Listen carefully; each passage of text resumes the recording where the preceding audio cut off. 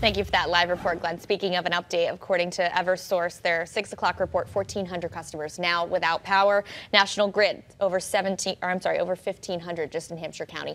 So we will provide more updates as the evening goes on. Now, Western Mass News has been tracking developments over the past week as several nurses at the Pioneer Valley Health Rehab Center in South Hadley are still waiting for paychecks after dealing with bounce checks for months.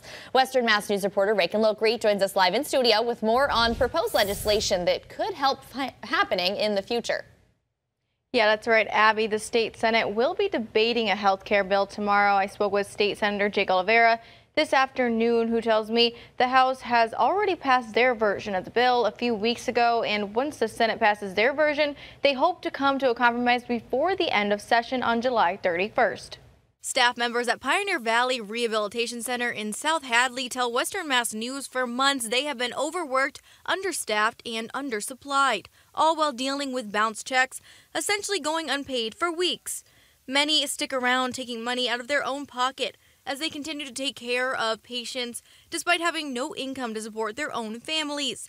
And as we've reported, this seems to be happening at all 4 Massachusetts nursing homes owned by Blupoint Healthcare. State Senator Jake Oliveira tells Western Mass News one of the biggest issues they have noticed is that healthcare facilities across the state lack proper oversight, which is something they are actively working to fix. Healthcare is something that is so complicated. You know, one of my colleagues today described it as a Rubik's Cube. As soon as you think you have one side set, you know, you move something and it causes a reaction on the other side.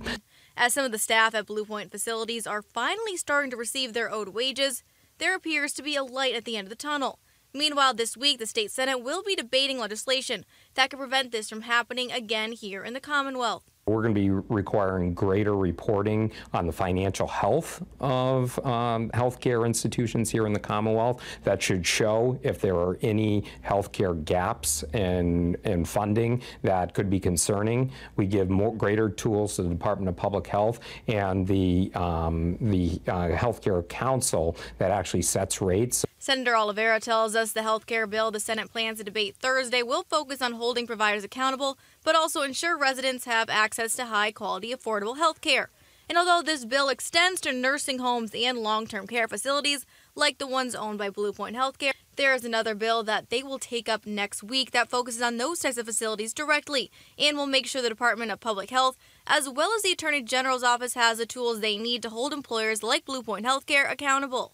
Private investors, for-profit investors that are investing in our healthcare system and making money off of people's backs and not paying people wages is unconscionable, but it also ensures that the bill that we're taking up next week identifies all of those people that are investing in our long-term healthcare facilities to ensure that the public and legislators and the regulators in DPH have access to who is actually investing in these facilities.